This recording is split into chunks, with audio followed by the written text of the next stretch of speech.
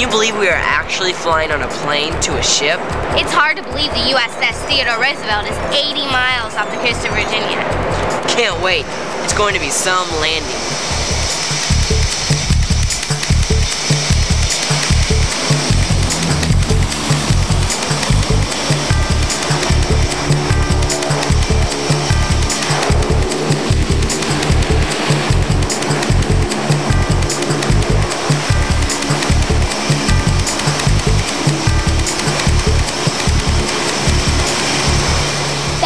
An awesome landing. Can you believe that we landed on an aircraft carrier while it was moving? I'm not sure it's so awesome. My legs still won't stop shaking. Look at the size of this ship. I know, it's huge. Yeah, but the runway's so short. I know. Hi, welcome aboard USS Theodore Roosevelt. I'm Lieutenant John Oliveira, your escort officer. You guys must be the treehouse detectives that I've heard so much about. Yes, sir, we are the treehouse detectives. Oh, right. We've never seen such a big ship before. Well, Theodore Roosevelt is a big ship.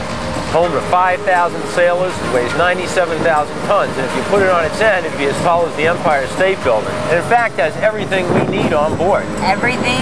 Everything. Gyms, hospital, we even have a dentist. And Guidon. What is Guidon? Guidon, snack food.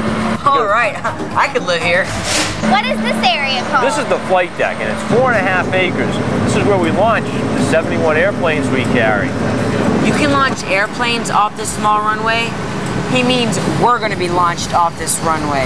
We can launch them pretty quick. We use that to the help of some catapults. That's how we do it. What are catapults? Well, catapults are what we use to help launch our airplanes. But let's go down to V2 Division, talk to Senior Chief Spinner, and he can explain that to us in a little bit more detail.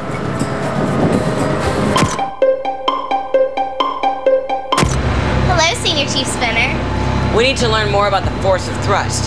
Can you tell us about your catapults and how they create thrust? Well, yes, I can. The catapult is actually 2 sets of cylinders that run 300 feet long, and within each cylinder is a piston. And connected to piston assembly is a shuttle that extends above the level of the flight deck. Not a space shuttle. No, the shuttle is actually a metal object that connects to the aircraft that we use when we're launching airplanes on the flight deck. The shuttle can actually take an airplane from 0 to over 160 miles an hour in about 2 seconds. Now that's fast. And a lot of thrust. But what makes the shuttle go so fast? When we want to fire the catapult, steam actually enters the power cylinders and it pushes the piston assembly and shuttle and the aircraft to the opposite end of the catapult at a very high rate of speed. Steam is really powerful stuff. But where does steam come from on a ship? Well, on a carrier, the steam comes from the ship's power plant. Our power plant consists of 2 nuclear reactors. Nuclear reactors? Wow, they must create major power.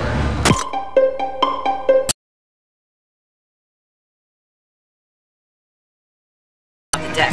So we contacted a real F-14 pilot. It's like a violent, somewhat violent roller coaster ride. You get thrown back in your seat, in about 2 seconds you're going from 0 to 150 miles an hour. Bye, thanks. Thank you. Bye-bye, enjoy your cat shot.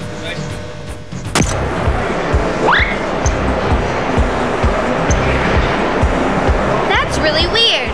It couldn't be him. What? I think I just shot some video of Dr. D. Look over there. Call him. Dr. D! Huh? What are you guys doing here? Well, what are you doing here? Just doing a little research. So are we on thrust. What have you learned?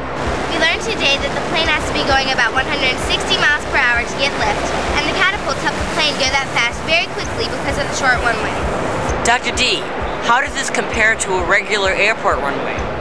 An airport runway is 10,000 feet long, but a carrier's catapult runway is only 300 feet long. That means the ratio of the airport runway to the catapult runway would be 10,000 to 300. If you do the math and divide the airport runway length by the catapult runway length, you will find that the airport runway is about 33 times longer than the On a carrier, the catapult provides immediate thrust for the plane to take off that quickly. Isaac Newton's laws of motion tell us that if you want to speed an object up, you have to apply force to it. That makes sense. I have to push really hard on the pedals of my bicycle to make it go faster, quicker. Very good. But what would happen if you were pulling a wagon with your kid sister in it? That would be a lot harder. Isaac Newton also told us it takes more force if you want to speed up more mass. In math, that's called a direct variation. Wow, math is everywhere. Oh, so that means if the plane is bigger, or has more fuel or more cargo, it needs greater thrust to make it to its takeoff speed by the end of the runway. Watch this. Wow, your plane really spun. I don't think we want our plane to do that. That's called roll. What many planes do to avoid roll is to have what's called dihedral angle. That means having the wings tipped up like this in a V. That made a big difference. Looks like our plane's ready to take off. I can't wait to try the catapult. It's gonna be so awesome. Let's go. Hold on.